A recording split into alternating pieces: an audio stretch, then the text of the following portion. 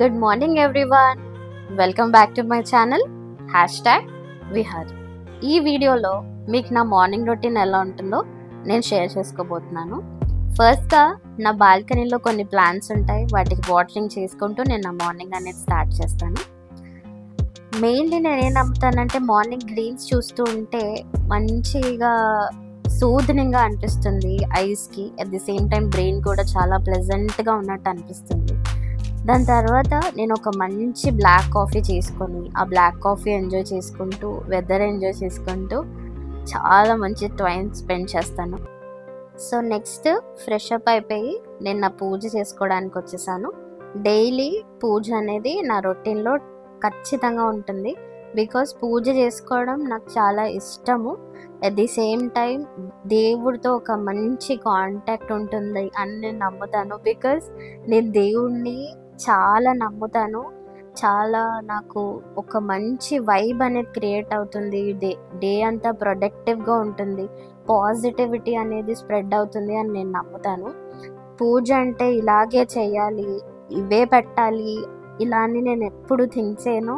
అలా చెప్పినా కానీ నేను అంత నమ్మనండి. బికాజ్ పూజ అనేది మనకి నచ్చినట్టుగా ఎంతో భక్తితో అండ్ చాలా శ్రద్ధతో చేయాలి అనేది నేను అనుకుంటాను. అంతేకాని మనం పూజ చేసిన తర్వాత అయ్యో తప్పులు అవి ఇవి నో, మనకి నచ్చినట్టు మనం పూజ చేసుకోవాలి అంతే.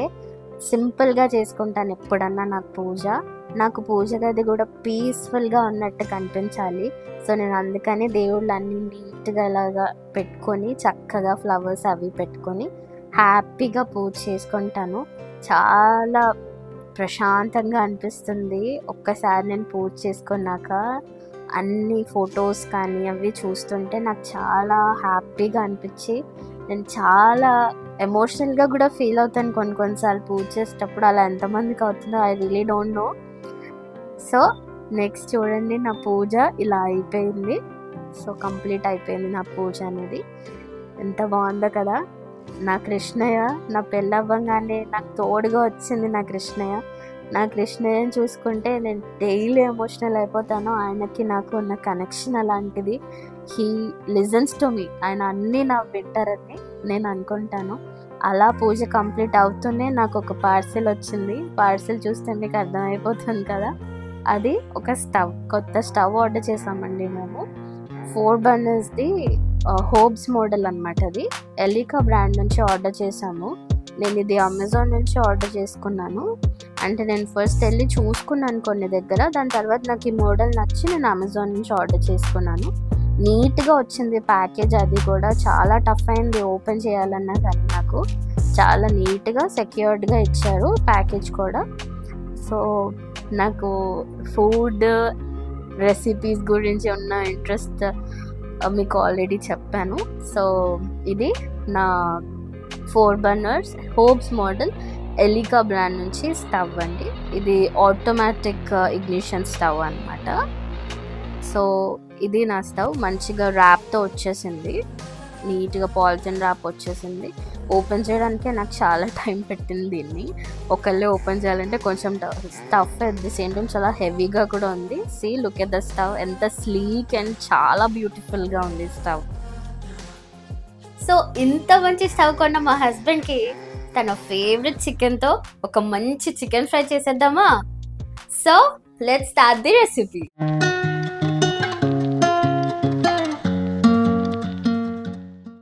ఇప్పుడు ఒక ప్యాన్లో ఆయిల్ వేసుకొని హీట్ చేసేసుకుంటున్నాను. దాంట్లోకి నీట్గా వాష్ చేసుకున్న ఒక 1/2 కిలో చికెన్ తీసుకున్నానండి. నేను మా ఇంట్లో 4 మెంబర్సే ఉంటాం కాబట్టి మాకు 1/2 కిలో సఫిషియంట్, సరిపోతుంది మాకు. అందుకని నేను 1/2 kg తీసుకుంటున్నాను. మీకు కావాలంటే మీరు ఎక్కువ క్వాంటిటీస్ కూడా తీసుకోవచ్చు. అది తీసుకున్నాక నేను ఒక 1/2 స్పూన్ సాల్ట్ తీసుకుని దాని మీద వేసేస్తున్నాను. నీట్గా స్ప్రింకిల్ చేస్తున్నాను. ఎక్కువ సాల్ట్ వేయకండి, బికాజ్ మళ్ళీ అంత ముక్కకు పట్టేసి ముక్క సాల్టీగా అయిపోతుంది, ఉప్పుగా కనిపిస్తుంది. సో 1/2 టేబుల్ స్పూన్ చాలు. ఇప్పుడు నేను నెక్స్ట్ టర్మరిక్ యాడ్ చేస్తున్నాను, పసుపు యాడ్ చేస్తున్నాను. ఒక కొంచెం చిటికెడు పసుపు అనేది యాడ్ చేస్తున్నాను అంతే.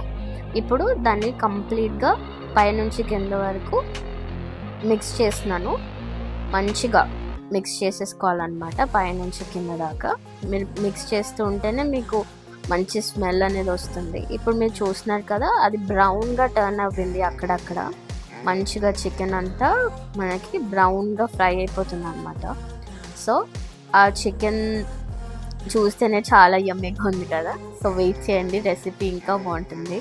ఇప్పుడు చూసారు కదా, చికెన్ అంతా నీట్గా ఫ్రై అయిపోయింది. ఇప్పుడు నేను ఏం చేస్తున్నానంటే ఆ చికెన్ ఒకసారి మంచిగా మిక్స్ చేసేసుకొని దానిలోకి ఒక 5 to 6 మిర్చీస్ స్లిట్ చేసి అంటే మధ్యలోకి కట్ చేసేసుకొని వేసేస్తున్నాను. దాని తర్వాత ఒక 1.5 ఆనియన్ తీసుకొని దానిలోకి నేను ట్రాన్స్ఫర్ చేసేసాను. వేసేసుకున్న తర్వాత మళ్ళీ సేమ్ మంచిగా మిక్స్ చేసేసేయాలి మొత్తం అంతా.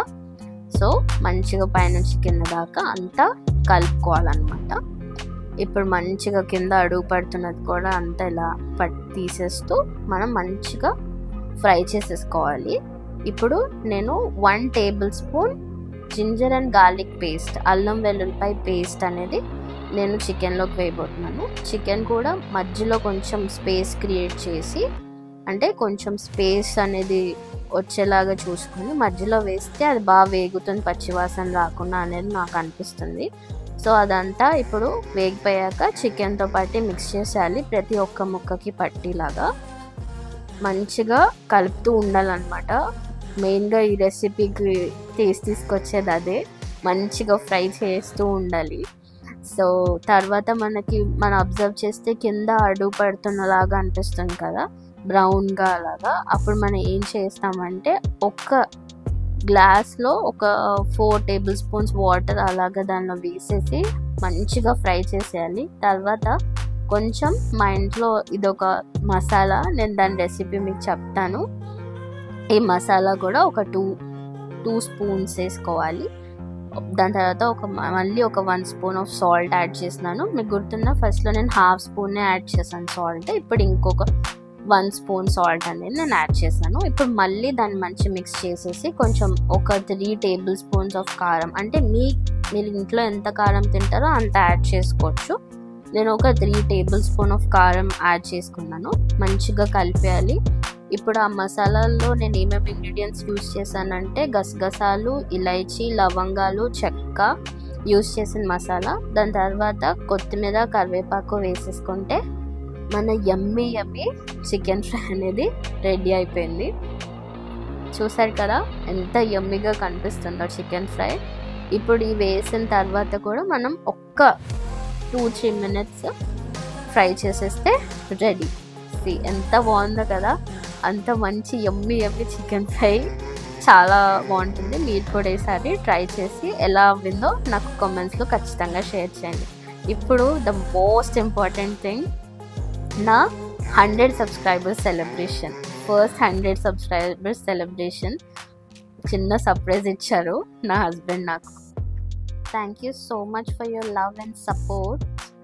Thank you so much for watching this video. Don't forget to subscribe. #Vihari.